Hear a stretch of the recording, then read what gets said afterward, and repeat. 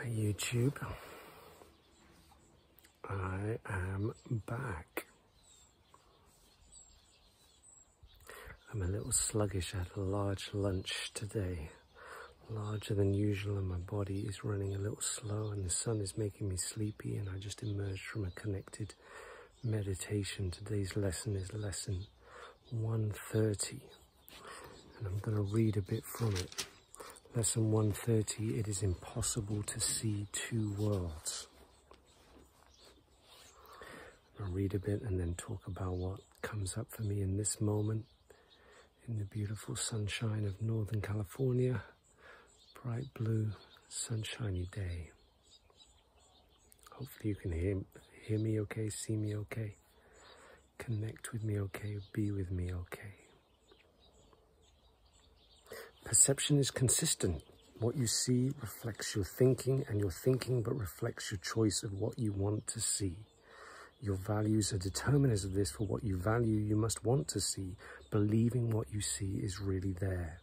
No one can see a world his mind has not accorded value, and no one can fail to look upon what he believes he wants. Yet who can really hate and love at once?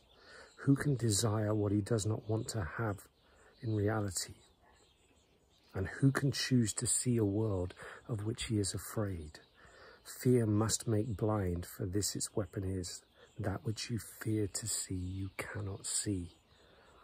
Love and perception thus go hand in hand, but fear obscures in darkness what is there. What then can fear project upon the world? What can be seen in darkness that is real? Truth is eclipsed by fear, and what remains is but imagined. Yet what can be real in blind imaginings of panic born? What would you want that this is shown to you? What would you wish to keep in such a dream? Fear has made everything you think you see, all separation, all distinction, and the multitude of differences you believe make up the world, they are not there. Love's enemy has made them up. Yet love can have no enemy, and so they have no cause, no being, and no consequence. They can be valued but remain unreal. They can be sought, but they cannot be found. Today we will not seek for them, nor waste this day in seeking what cannot be found. And elsewhere it says, except a little part of hell is real, and you have damned your eyes and cursed your sight, and what you will behold is hell indeed. I'm going to take you on a walk. You're going to get to hear the ducks, I'm sure, and see what emerges as I wander.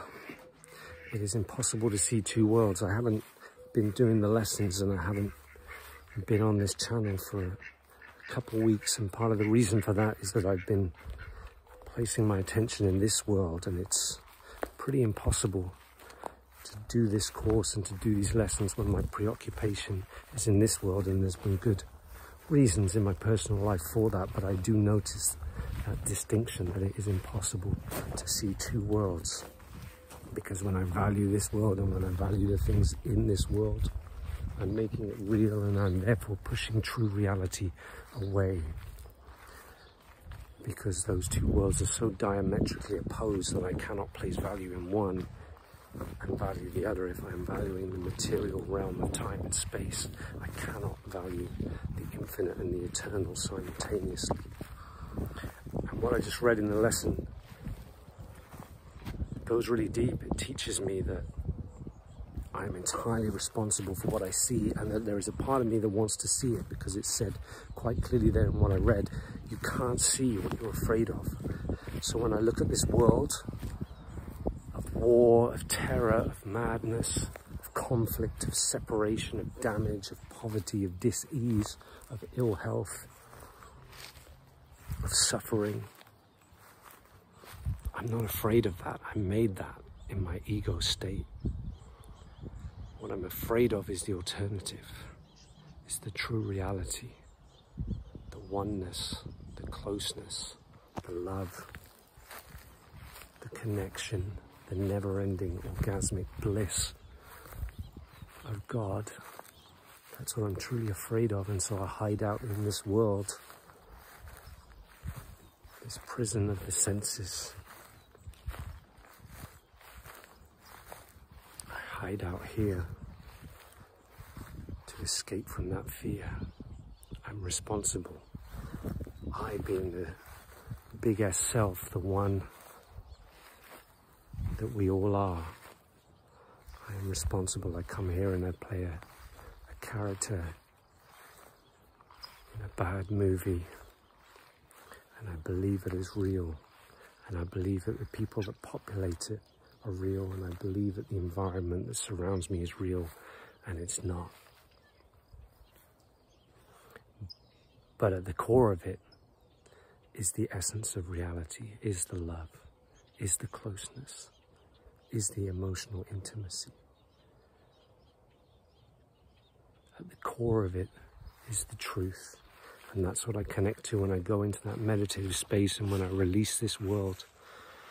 And the things that seem to be of value in this world, that's what I connect to. It is impossible to see two worlds simultaneously, and I'm returning to a phase where I emphasize and focus on the true reality that this course continues to guide me back to. Which doesn't mean that I neglect the things of this world, but at the same time I can spend a lot of my seeming time here overlooking them and looking above the horizon to the true reality that we all share. I love you all so much.